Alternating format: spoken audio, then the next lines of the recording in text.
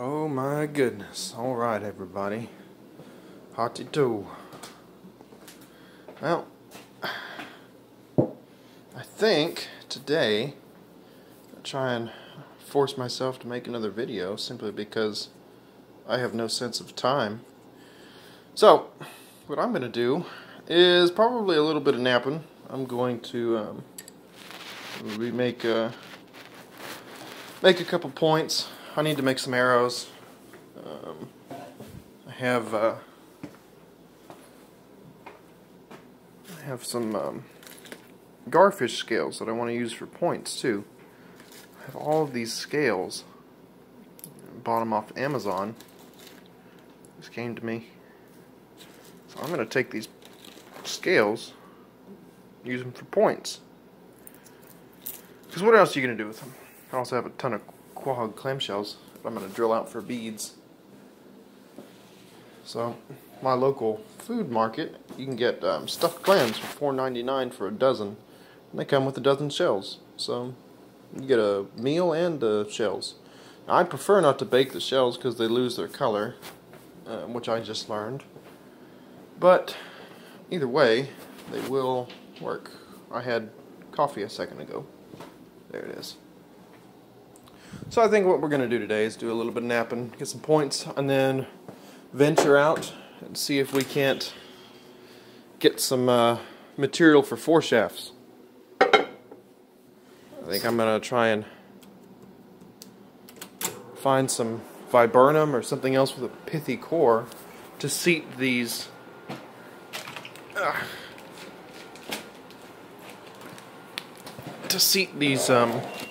scales in. So, let's see what we can do here. Show you all kind of what I'm looking for.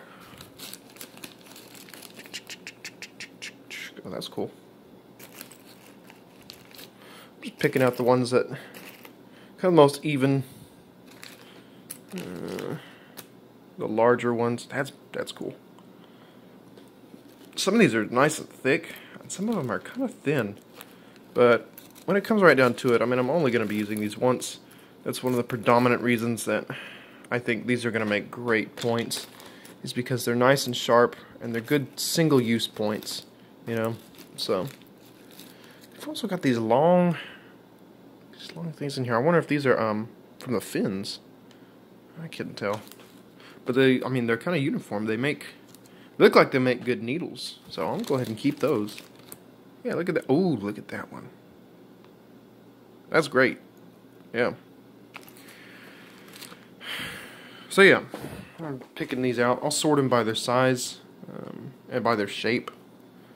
These ones over here, you can see they're kind of all the same shape. This one,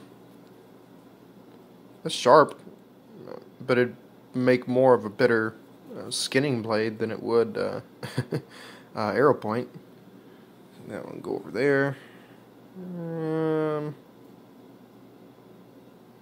Yeah, that one will do. Put that one here.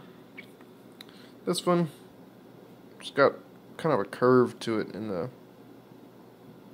the shaft, so I don't think I'll use that one. I apologize if I'm kind of mumbling, but as you can tell, I haven't had my coffee yet this morning, so it's going to be an adventure.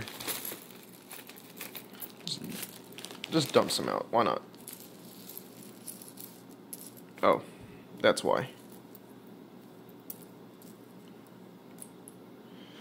So, for those of you who don't know, which is probably most of you, because I don't know if I've told you, the reason I'm talking about these as being single use is because arrow points, blow darts, and war clubs, and the things that Shawnee folks use to take life, whether they be hunting or warfare or what have you, they're only used once traditionally, and so they're discarded after their use. That's why foreshafts like these are so useful, is because you shoot the animal, you lock these points against its ribs, and when you pull out your shaft, your foreshaft is in there and buried with the stuff that you're not going to use.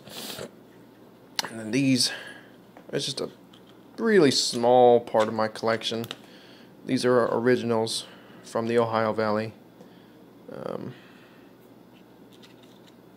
This is actually one that I finished.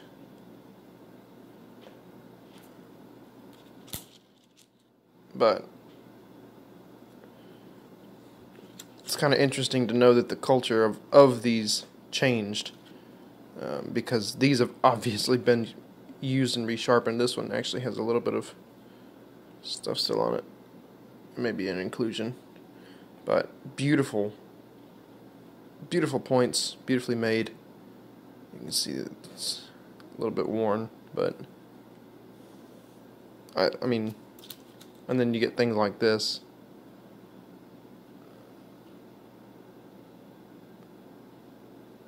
Come on, focus. There we go.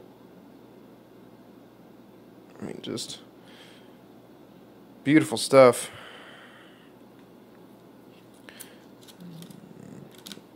No, I ain't gonna show you all that one.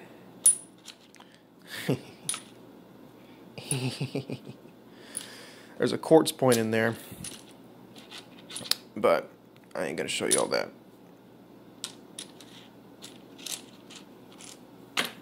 But that's some of my collection, and this is one that I need to finish. Basically, just need to put that sweep in the shaft and the tail there. That's really about it. It's cheap material. It was a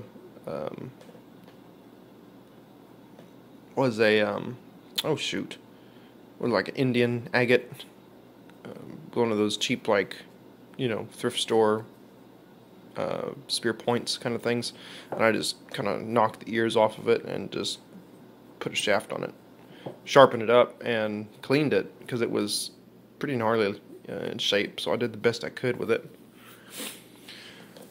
But let's see what we can do with these. I'm getting a lot of these things. I got to figure out kind of what to do with them because they're cool. I want to do something with them.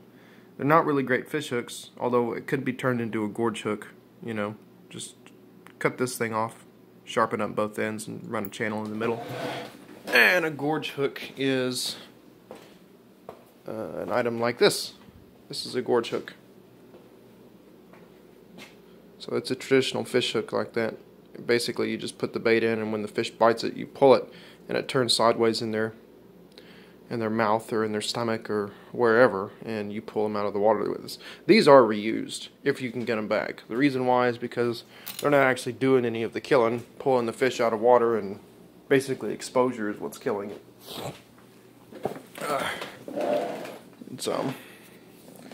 But yeah, so stay tuned. I think I'm not quite adept with this whole video thing yet, so doing all of this, collecting these things, and if you haven't seen my video on collecting cane, because that's what I'm going to be making these arrows out of, please feel free to see that, and that way you know exactly what I'm doing before I have my shafts and all that kind of business. So I'm just going to go straight into making the 4 shafts, probably out of viburnum, something with a nice soft core, so that way I can seat these tangs down inside there, make it a little bit more secure.